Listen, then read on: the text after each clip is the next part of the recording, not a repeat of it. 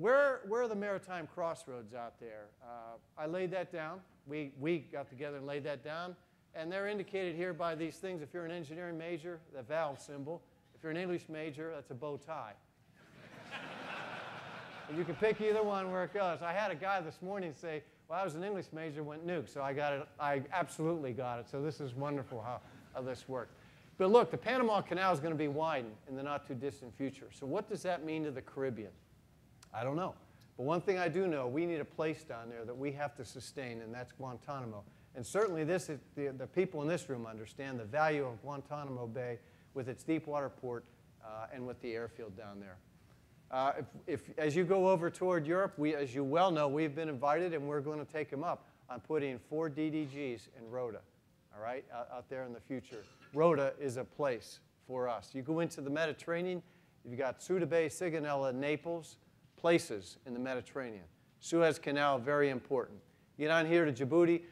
Commandant of the Marine Corps and I sit down. The last 2 Amphibious Ready Group, Marine Expeditionary Unit briefings came in, and they said if it wasn't for that airhead at Djibouti and the port, we'd have been in trouble. We had so many ops going on down here and up here in the Gulf of Aden that it was very helpful having that there. So Djibouti is a place. Of course, the Strait of Hormuz, and of course, Bahrain as a place to operate forward in the future. A place. Diego Garcia, it's more than SSGN's doing upkeeps there, although they do that now, but the Japanese Maritime Self-Defense Force is interested in doing an upkeep there, and we're interested in facilitating them to do that. The Strait of Malacca, obviously very important, and the Singapore, country of Singapore has offered us the opportunity to forward base some littoral combat ships, I should say operate from Singapore, littoral combat ships in the future, and put the infrastructure in place to enable us to do the mission package change out there. Great opportunity down here in Southeast Asia.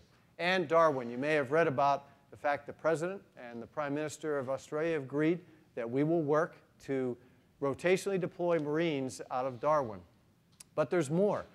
In conversations with the Australians, there are airheads and naval bases in and around that entire northern and western reach where the Australians are interested in having a conversation to decide what may be the art of the possible there. So a place, Darwin. I don't have a place up there with the Philippines, but we have been doing maritime domain awareness flights out of Clark Air Base, you know, good old Clark Air Base there, monthly out in the Western Pacific. And there may be some opportunities to do some more activity in and around the Philippines with the Philippine Armed Forces. Of course, Okinawa. Of course, Yokosuka, Atsugi, Sasebo, Misawa, and Iwakuni in Japan in our future. We deploy out of Guam. It's a base. We deploy out of Hawaii. It's a base, and you can see the other bases listed here. Now, I've laid up here for you ships, and what this represents. In the morning, I go to work. I get in this dark SUV with the smoke windows. I can't see out. You can't see in. So that's how you look at your BlackBerry and your book. So I've been doing that. Got sick of looking at the BlackBerry, so I started actually looking at the book that they gave me in the morning. And I noticed through the weeks that we go through where the Navy is distributed. And what you see up here is probably within about 10% where our ships are located. So to do quick math, you got 285 ships in the Navy, give or take 1 or 2 over the period I've been here as a CNO. You got about 100 deployed on any given day. And so you can see, it's real easy, right? The denominator's 100, the percentage of where they are. That's where we're distributed today. These are both coasts, for what that's worth here. And this is about what we have. It varies a little bit on the cycle, depends on the fleet response plan and who's deploying in the future. That's the laydown today. And I would tell you, as I look out there, this resonates pretty well with defense planning guidance that we have, defense strategic guidance. And as you look over the next few years, some folks say, well, how's that going to change? You know, how will the guidance? It's not going to change dramatically where our focus is. There's not going to be a big swing over the next couple years that I see right away. This is about right. About half of those ships in the Western Pacific are forward deployed naval forces. They're out there permanently. They're high-end. That's the best air wing we have, with the best ordnance, with the best ASW equipment. It's got the best lot of strike fighters and those cruisers and destroyers are about the best we have.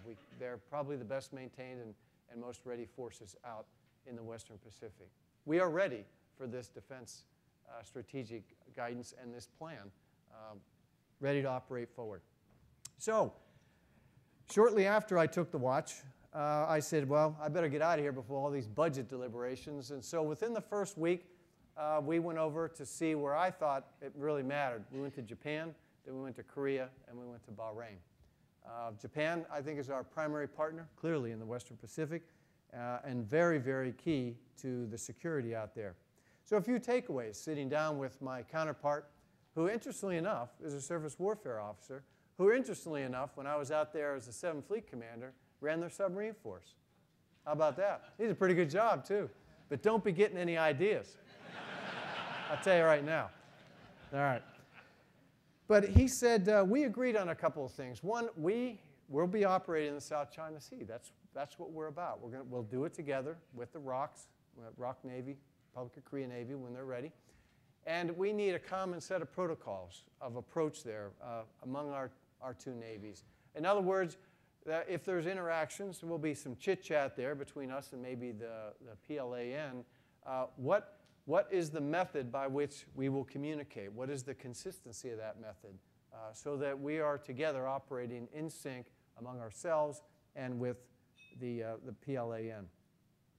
The JMSDF thinks they're going to be moving into the South China Sea and Southeast Asia independently, establishing their own relationships. They've done it predominantly through us up through this time frame, and they feel pretty comfortable about getting out from just the area in and around Japan. In fact, they have kind of reoriented what they view their area of concern from just in and around Japan to Northeast Asia, Southeast Asia, South Asia, and the Mideast. So it's gotten kind of big. Some would call it there, they call it the banana that kind of runs a swath right through here. That is their new area of concern. So we agreed to continue information sharing, and if those of you that are familiar with that, it's very dramatic, it's very high-end. We share a lot. We are co-located now in many of our headquarters in and around Yokosuka and up there at Atsugi at what we do. Tell you the effects of the tsunami and the nuclear incident that took place after that have receded quite a bit, and things are getting pretty much back to normal. Well, I saw it in Yokosuka on the base, among our folks, as well as in the relationship. Admiral Sugimoto said, you know, we consider you no longer guests here in Japan. You are neighbors now. And that's a big move in that culture to move from that area. So that's a little bit about that relationship. Over to Korea.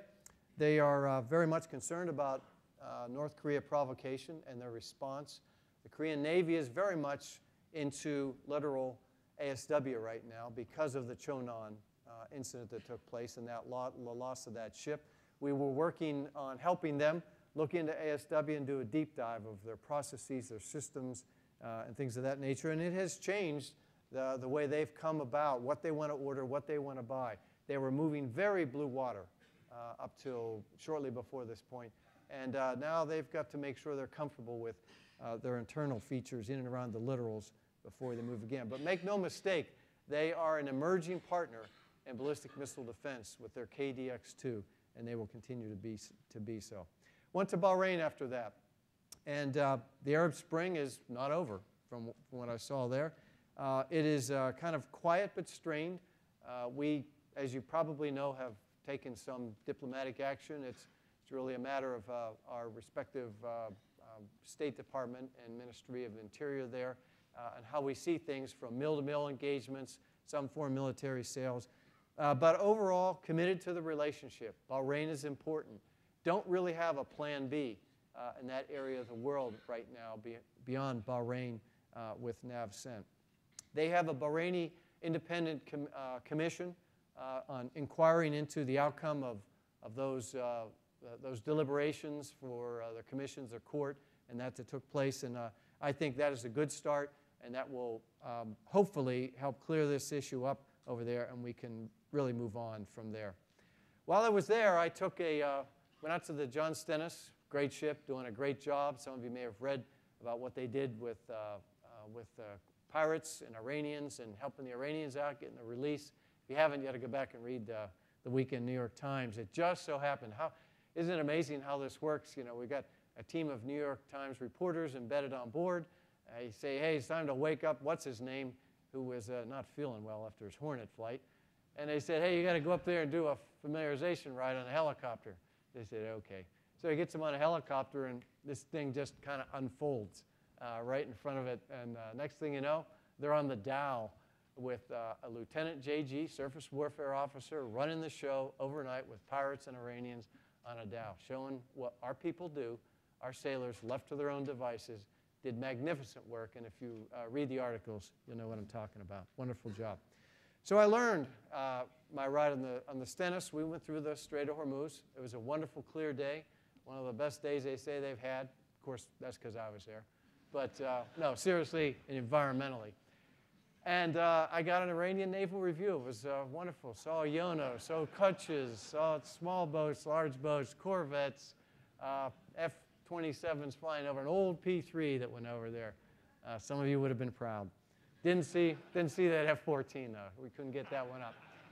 And it gives you the picture of when we talk about, you know, the straits, the constraints that our people were operating under.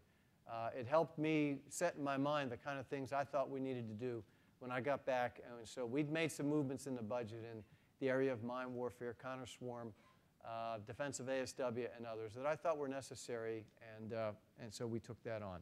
So anyway, the folks are doing a good job over there. So